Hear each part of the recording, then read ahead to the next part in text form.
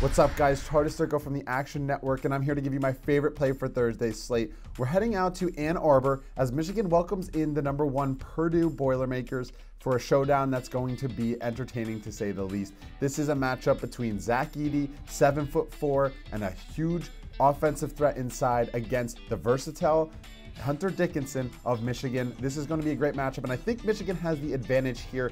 Purdue's pick and roll and ball screen defense is below average, and that's where Michigan really operates. They run through Dickinson, his ability to pick and pop, his ability to pick and roll.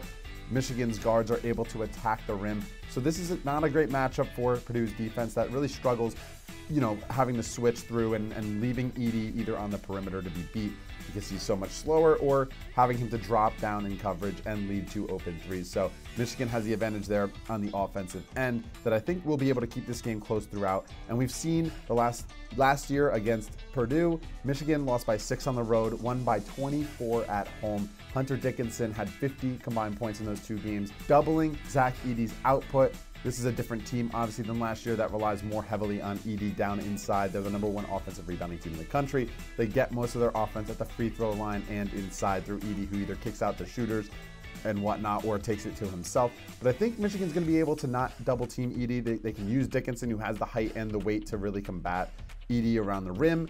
And Purdue, they're around 230th in three-point shooting, so they're not a great three-point shooting team. Braden Smith is the key cog to the engine, and maybe Fletcher Lawyer, but even then, I don't think Purdue is going to be able to take care of Michigan and pull away like they have been able to do against lesser opponents. And we've seen in Big Ten play thus far over the last 2 weeks, Purdue inflated a bit with 3 late wins, barely beating Michigan State, barely beating Ohio State, and just beating Maryland this past week.